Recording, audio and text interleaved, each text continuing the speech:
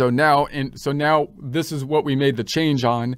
We increased the ace of spades, and we removed entirely the three of diamonds. So then if I populate our results here, we have our assigned numbers again on this column. This is the card number with the suit, 1 through the king of spades, 1 through the king of hearts, or ace through the king. And then these are the results. Now the results, we're doing the same thing. We're saying count if, meaning I'm telling Excel to count this number, these numbers, but we adjusted it to remove all of, what are they? all of the three of diamonds and replace them with a spade, ace of spades. So we did a count that column, and we said count if, and then according to this number. And so the results we get, now we've got these results, and we can say, okay, if I do my same analysis, I can say, well, this 181 ace of spades came up out of 5,000 divided by 5,000. That came out to 3.62, which obviously looks quite high because you would expect it to be 1 over 52. If you did it infinite amount of times, 1.92. Right, and then you could do this for the rest of them. This one came out to 108 divided by 52.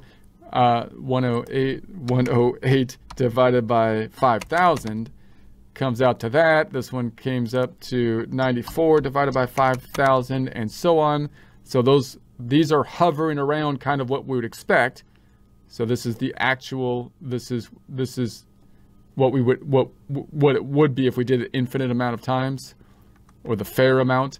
And then, of course, if we get down to here, we see there are 0 diamonds or 3 of diamonds. Obviously, that's an indication that that would be very rare to happen if we drew 5,000 times out of the deck. We didn't get any of those, right? So that would be unusual. So obviously, this would be an indication that the null hypothesis that it's a fair deck would be incorrect. And we can also do the same thing if we counted the spades, right? So if I counted up all of the cards, because we increased the ace of spades, you would expect the ace of spades to be higher. So now we've got the spades came out to be 1364 out of 5,000, which is 27.28 versus 25%, which would be the ace of spades. There's 13 out of 52 if it was fair. 25%, right? And so you can do that kind of analysis, and you can do the analysis with each, card, but we won't do that again here. Let's just take a look at the charts. So here are the results here. So here's a histogram of the results. So that's a histogram of this one. And again, you would expect if I had a histogram of the results that the results would be around, if I drew 1 out of 52, that's 1.92% times 5,000. So you would think it would be hovering around 96. And so you've got it kind of around here, but you've got these kind of funny outliers and sometimes those are the things that, depending on what we're looking for, the outliers might be something that, is going to draw our attention, right? And then we've got, if we did it this way, this is just a histogram of the full data set again.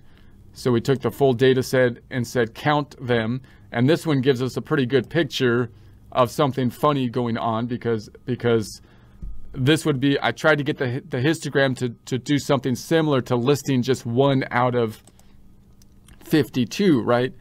And we get, obviously this one is looking quite high and this one's at 0, and we would expect that this would be hovering around 1 over 52 times 5,000.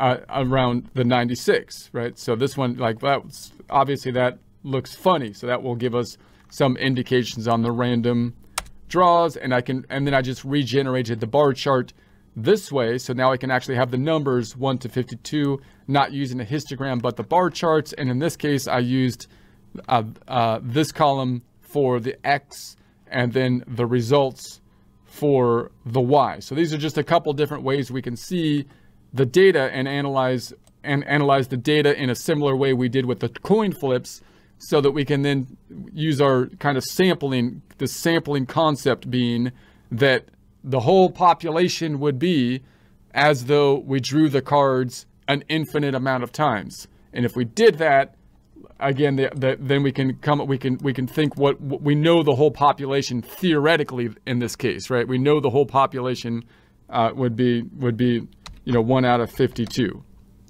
so percent, right? And so again, we can compare that to the sample being whatever finite amount of times that we run that test. And then, of course, we can take a look at the results from the sample and see how different they are from the null hypothesis, or what we would expect the entire population to be if it was fair. And then if there's a substantial difference between the two, that's the evidence that we might have that we would then reject the null hypothesis and come to a different conclusion.